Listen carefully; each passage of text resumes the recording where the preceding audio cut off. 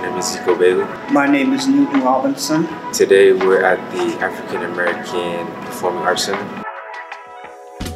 Black History Month to me is just remembering your history of your ethnic group, and I think it's important to remember the people that came before you. Our goal is right now to bring the African American community, the community period, together with AAPAC. Come out, I would recommend it. Like I said before, there's a lot of interesting art pieces, and I think it's very interesting to see how art was before. I think the gallery was very beautiful. It had a lot of interesting art pieces. AAPAC mission is to bring the arts together to our community, and also to bring all kinds of entertainment here to Albuquerque.